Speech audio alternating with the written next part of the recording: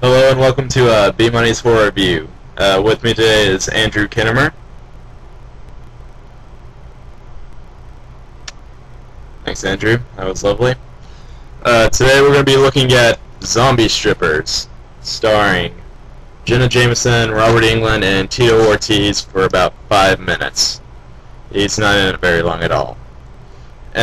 Okay, with this movie, it's what you see is what you get. You don't really need to expect anything out of it. It's called Zombie Strippers, and it's starring Jenna Jameson. It was put out by Sony Pictures in 2008, and the plot's pretty much the basic silly zombie movie plot. Scientists are experimenting with the zombie virus for the United States war, which at the beginning of the movie it kind of makes a attempt to be a little satirical, but they don't do a very good job. It's criticizing the Bush administration and all kinds of shit. And in the future, Bush, in his 4th term as president, puts a ban on public nudity because it's cramping his style. And so the strip club that the zombie strippers occupy is illegal.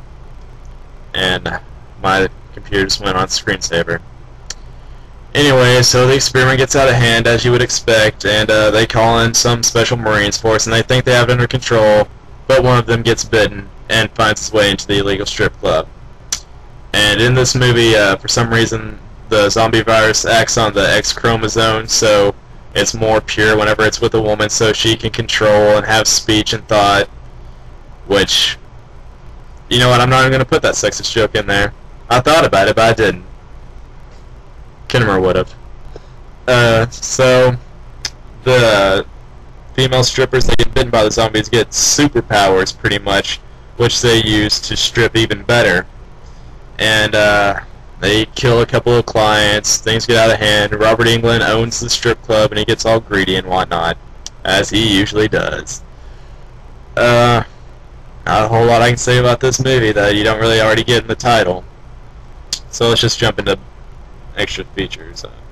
Deleted scenes with optional commentary, filmmaker and cast commentary with Jenna Jameson, Robert Englund, Joey Medea, and director Jay Lee. I've never seen any other work by Jay Lee,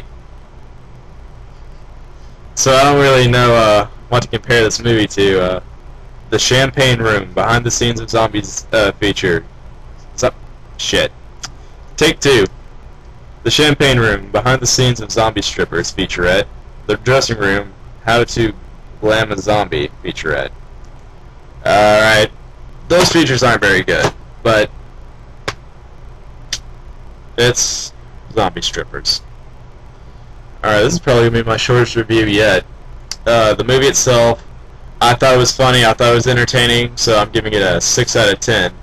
The DVD, it's passable, nothing really special about it. I'm going to give it a 5. This has been B Money's Horror Review with Andrew Kinnemer. See you next time.